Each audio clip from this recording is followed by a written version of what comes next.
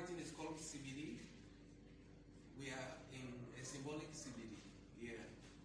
So if you read the text here, you will see that the Ekoi people were the architects of CBD, and it spread throughout Manu. And the archaeological evidence of this writing is 2,000 years old, and scholars link it to 5,000 years old traditions. So now, in terms of my own abstract depictions, it starts with two cities and two views. You can see one person and another person in a different position. This was a drawing that I did in the backdrop of guinea fowl feathers. So the different views show that no city can be the same. Cities have their own realities.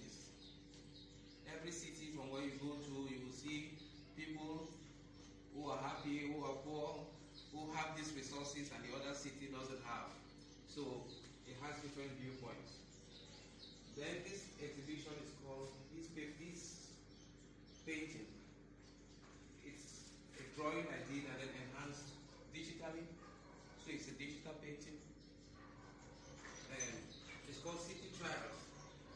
So if you look at the face of the man, it is transforming into almost like a pig. He's going through a lot of situations in life, and therefore he is in a kind of mode that is showing life. Have eyes, but like the owl sees in seasons rather than over time. Yes, like the bat sees in the bleakness of night and sleeps in the audaciousness of daylight. There cannot be seasonal peace in a lifetime of injustice. I chariot the wise into the ordained Sancto Sanctorum, rated African. O can of lies, unleash your worms. To gullible, unthinking chicken, the eat and wait for the butcher, the insatiable reaper, lost in the near blindness of veiled faces. So, you see that the owl, with his big eyes, manages to see only in the night. You see that the bat sees in the night, and in the audaciousness of the daylight, he cannot see. So there is no perfection in life. So therefore, things that are perfect cannot be measured imperfect. So injustice is injustice. There is no half measure of justice. We should attribute things that do not see for 24 hours with those attributes. Those that see for daylight time, we attribute them with that. And therefore, if something is injustice, it is injustice or unjust, and therefore we should allow it to be like that. So that is what this poetry is talking about. We should always report things the way they are in order to have a society to work well, to liberate our society like Africa, in order to develop. Yes. We need to report that we are poor, this place is underdeveloped, in order that we can move on and to build a society that can actually be good for the majority of people. So with these other words, you can also make your own conclusions. I think here is also an abstract ancestor from Manu, which is called Tabayam. So it's a celebration of him in poetry. So in that, O fortitude and attitude made flesh, O moral rectitude and mind power built to power movement, hit by great wings and ferocious wiles, fresh and aggressive, subtle and repulsive, but running deep like still waters. Let me dip into the waters of your inspiration, O ancestor, O father, that I am. So it is an abstract depiction of the so-called founders of violent people.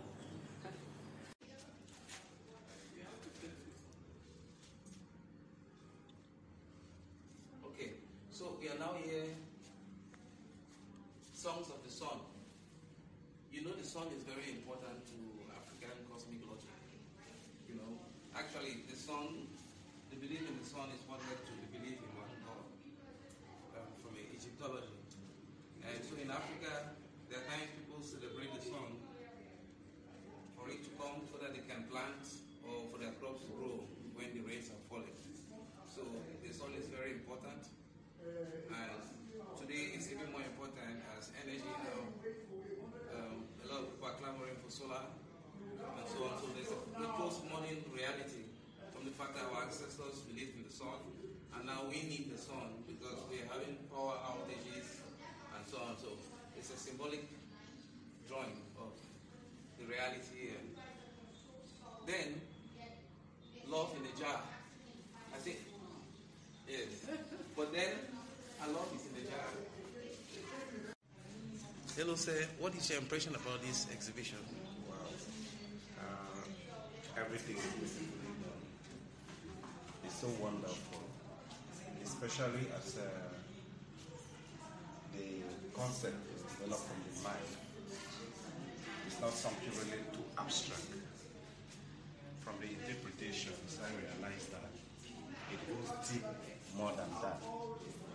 Just for time, that is a major constraint.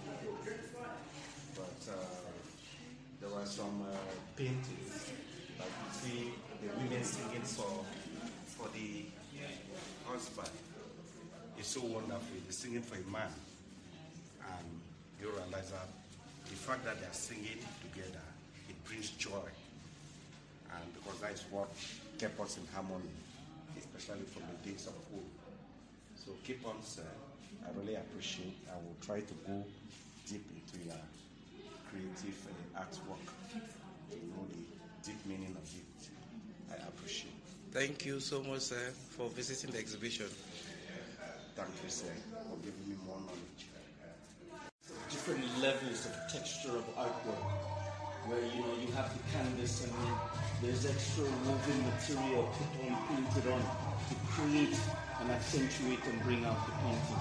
I find that really, really interesting. Very, very interesting. I think that is very creative.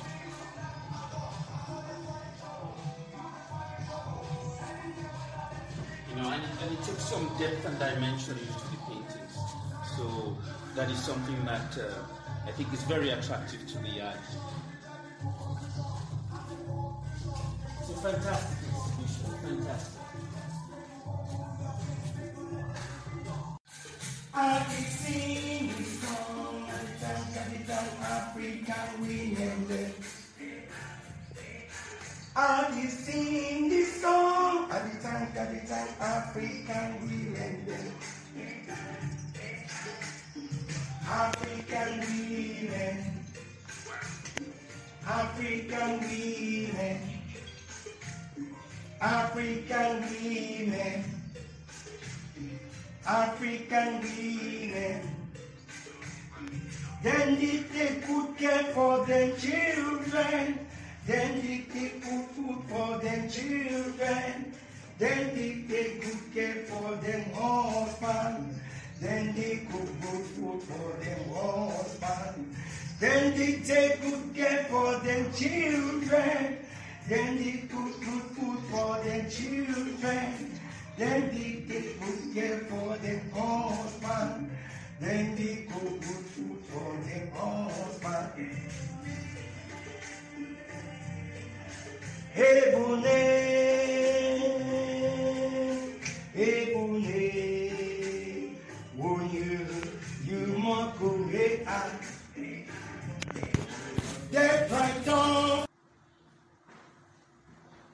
I also hope that through the venue of this program, you shall also get to know more of my arts and also commission me to produce more works for you, your interiors, your galleries, and so on.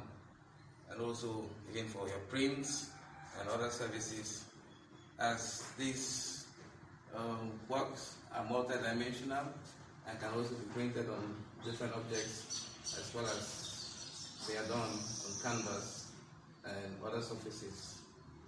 So thank you very much for visiting this painting exhibition, City of Abstractions. I am Arrey Mbongaya.